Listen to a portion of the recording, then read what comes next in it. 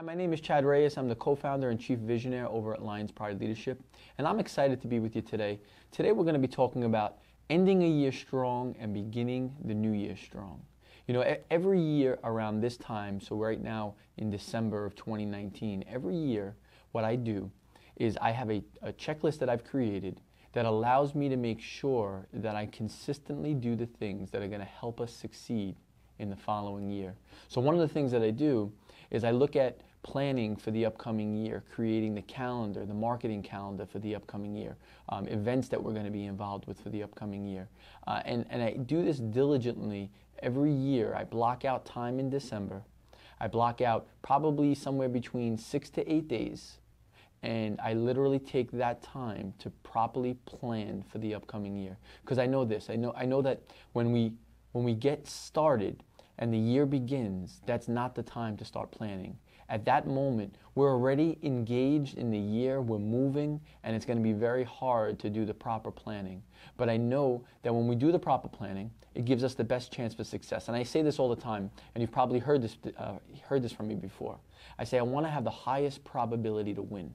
And in business, probability doesn't mean guarantees. It just means that it gives you the best chance for winning. So at the end of this year, at the end of 2019, I would encourage you to block out some time, take some time to truly plan for this upcoming year. Plan for what you're looking to do. Plan for the events that you're looking to sponsor. Plan for, have your marketing team create the marketing schedule for the upcoming year of when things are going to be going out. Because if you know what you're doing in the upcoming year, if you're able to know that you have emails that your organization is going to be sending out at this time, you can create a cohesive, comprehensive plan that's all integrated together.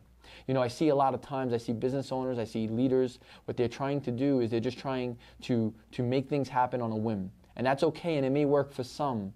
But those organizations, those leaders that strategically plan and are intentional with their upcoming year, with their upcoming month, they have so much more success. And what I'd encourage you to do also is plan for the year, have your yearly goals.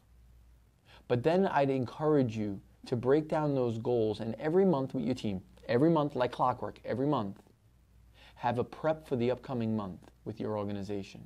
So what you're doing is you're taking your yearly goals, and then you're looking at them, and on a monthly basis, you're spending 90 minutes with your team planning for the upcoming month. Because what I know is this, 12 great months makes a great year. And if you could focus on 12 great months, at the end of that year, you'll have a phenomenal year. And one of the things I know from my friend John Maxwell, he says this. He says that you don't have to worry about the things that you're looking to accomplish.